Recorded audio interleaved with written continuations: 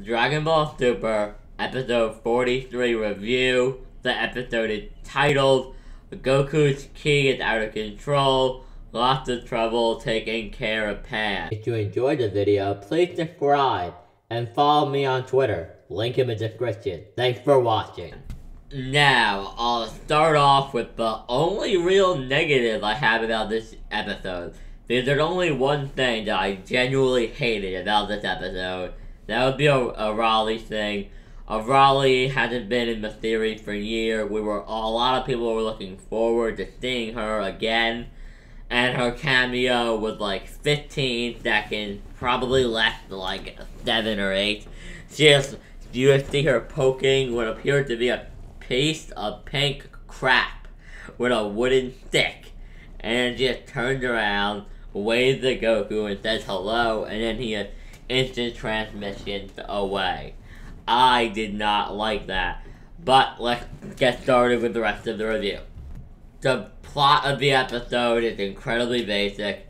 So, due to using his Kaioken times 10, along with his Super Saiyan Blue form in his fight with Hit during the Universe 6 and 7 tournament, Goku's body has been damaged to a point where he can no longer properly control his Ki, and he has to not train or fight. He can't use Ki or fight really in any way for a good amount of period of time or he'll never be able to fight again if he has to take that break. So King Kai, or Kaiosama, makes the suggestion that Goku goes and spend time with his granddaughter, Pan, and get to know her, because he hasn't really had time to spend with her because of everything that has been going on. So, the episode is pretty much all about Goku and Pan. So, because it's all Thank about Goku, God I'm surprised for you guys. No, there was no GT in this episode. GT is still non-canon, and it still has nothing to do with Super. Though I can't help but feel Toei was referencing GT a little bit with a ton of stuff that happened in this episode, but I'll get more into that as I go on. But no, Goku, when he's flying back to his house after per Chi-Chi's request, going to see King Kai to find out about his sickness. I think it's called delayed Ki disorder. So after he finds out from King Kai about delayed Ki disorder, he goes home and he pretty much destroys their house, so they only have one option left. They have to go stay with Gohan and Videl and Pan. Now, this is the disappointing part of the episode. Like always, Toei has to have something in there that'll piss every single Gohan fan off. Usually, they cannot go one episode without either having Gohan being in it and pissing us off, or him just pissing us off by not being there at all. But then we see him, he's at a dinner with Videl with this big, I don't even know, this guy, I forgot even what the hell he was. I wasn't really paying attention, I was so pissed off when I saw Gohan.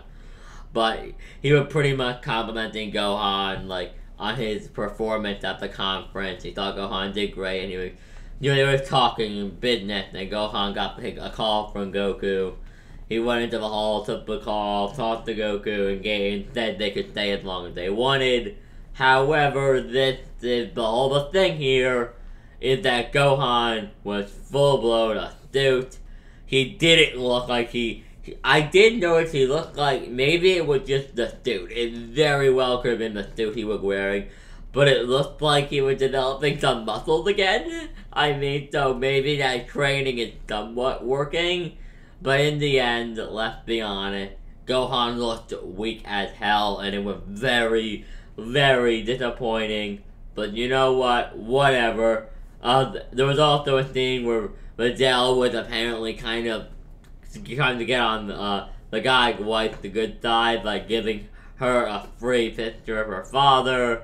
Now, something tells me they do this all the time because Videl's father, Mr. Satan, and the whole world loves to worshiping Satan. Yeah, I had to make that joke. No, but so we cut back over to the house of Gohan and Videl, and now we get into one of my favorite parts of the episode, which is Piccolo. So, in case you don't remember, Piccolo had been shown babysitting Pan and being very involved with Gohan's life. Now that he's married, like he babysits Pan, he's in the wedding picture. It was like, I always found funny. He's in one of their wedding pictures. I always found that hilarious. No, but let's be honest here. So, Piccolo is pretty much like, now that you guys are here, I can leave. I have more important things to do. But then he's like, Chi-Chi, I assume you know how to make baby food. Chi-Chi tells him, of course, you raised two boys. All you put stuff in the fridge. Chi-Chi cuts, Piccolo cuts her off and explains Pan likes to eat this and loves eating this and like that. So he shows her where the picture books are, where the toys are, tells them about what to do when she starts to cry. It's amazing. It's really good. Also, the voice actor they picked for Pan is really good at doing the baby voice thing. She is amazing. That woman is great at it. The way she said, Piccolo, I can't even copy it. It's just a babyish way of saying the name. But it's great. It's great. Like, you would never be able to tell that was an actual person doing it. But let's go on to the actual meat of the episode. So, Goku and Pan spend time together, and we get to see this one awesome shot of him on the roof with Piccolo, and he pretty much trying to tell Piccolo, even you could beat me right now. Now, I want to clarify, this does not mean Piccolo is stronger than Goku normally.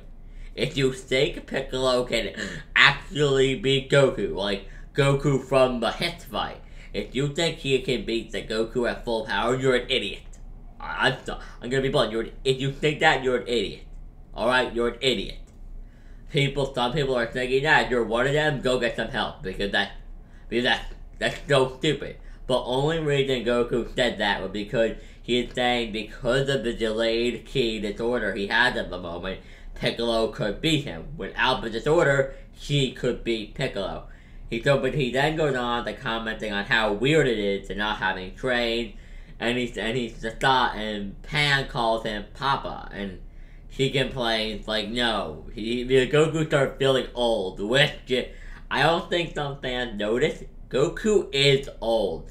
Saiyans age very slowly once they reach maturity. So Goku is like, in like 10 years, Goku going to be like getting to like his 60s and 70s, like he's getting up there in age. He is old, but he pointed out, he said, you should call me Grandpa, which is of course another reference to GT, because Pan would always be grieving their grandpa's health. Now, I will say, just in GT, just then quickly, I'm only going to say this, considering it with Goku time, like he's the only relevant character, that is, you can excuse that, but this is a super review. What am I doing talking about GT? Alright, Pan in this episode. Of course I'm going to talk about GT. But while they're sitting on the roof, you get this really nice shot where Pan starts reaching to the skies. Like, she wants to go up in the air. She wants to, like, fly around and stuff. And I'm assuming she's been in the air before. I get the vibe she hadn't, but I'm going to assume she had because of her mother being able to fly, her father can fly, and her babysitter can fly. I'm just pointing that out there. Maybe you could nod that to an inconsistency, to a plot hole, but you know what, there's no reason for you to think she hasn't been in the air, and I'm not going to get pissed off about something like that in this week's episode. No, but though, Goku comments on how he would love to fly around, to fly her up there and take her for a ride, but he can't right now because he's sick. And he then goes on to comment that Pan will be a Super Saiyan before they even know it.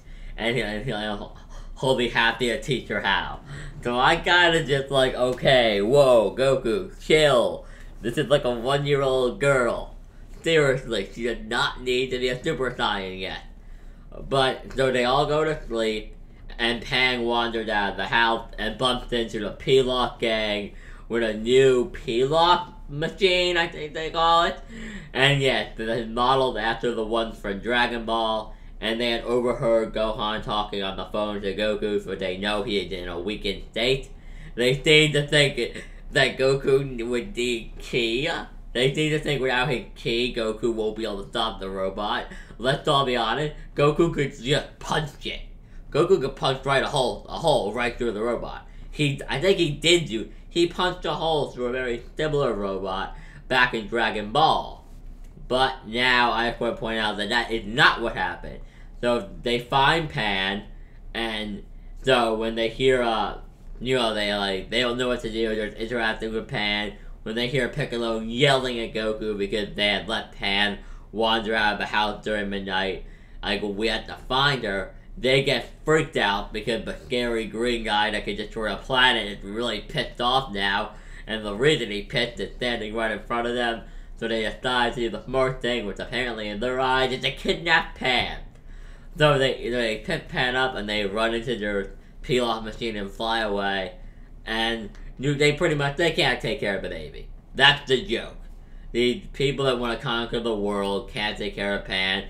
That Pan took a poop in her own pants, and then you have, Mai is like handing her to peel off, like, sir, you change her diaper, you change her. They can't change her. You have Jew there, who's a dog, so his nose is very sensitive, and he's ready to die.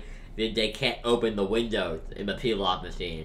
No, but so Peel-off gets pissed off and hits the button that causes the peel-off machine to fly into space. And Pan starts crying, she gets all freaked out. And so Pan gets up on the table, and she powers up. This is clearly a comedy scene because it's too, I can't take the scene seriously, but she has a yellow, like a white aura around her, very teeny. The peel-off gang is hanging onto her leg and talking in space. That's the reason you know this is a comedy. This had nothing to do with a science being able to breathe in space. Because Mai and Jew and peel-off were all talking, and they're human, so they should die instantly already, they're not.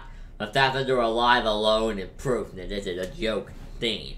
It's not meant to be taken seriously. Now, Pan starts reaching for the stars like she wants to fly, and she wants the Steven universe, I think. I think that's the mindset Pan has right now.